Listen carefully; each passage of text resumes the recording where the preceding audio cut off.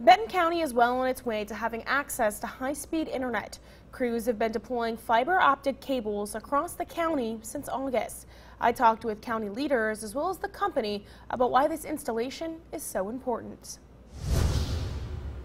Reliable internet has been hard to come by in Benton County for years. When you look at Benton County, they were actually outlined by a study that came out of Purdue University, the Digital Divide Index, as being the number 2 in the state for having the least connectivity. But now that's all about change. It's gotten to the point where we're actually hanging fiber. They're hanging quite a bit every day, so it's not too far away from being a reality at this point.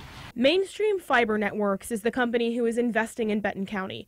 The Hoosier-owned company specializes in providing connectivity to rural Indiana. We've always been focusing on rural Indiana specifically, making sure they're on a level playing field as the larger, more urban areas in the state. The project was made possible by the state's Next Level Broadband grants. When the project is finished, around 2,400 unserved households and 554 unserved businesses in Benton County will have access to high-speed internet, which will help the county's economic future. Nobody's going to want to bring a company or their family into this area if you can't stream Netflix, if you can't run a business, if you can't do that kind of stuff.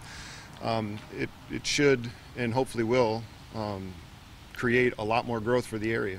And this project is just the beginning of Mainstream Fiber's expansion in the area. Once the Next Level Connections project is completed, then it goes to expansion so that we can try to cover as many people with this project in the county as possible. Mainstream Fiber Network says they hope to have the project completed by March or April of next year. They are also opening a storefront in Benton County so they can have people on the ground ready to troubleshoot any issues that may arise when needed.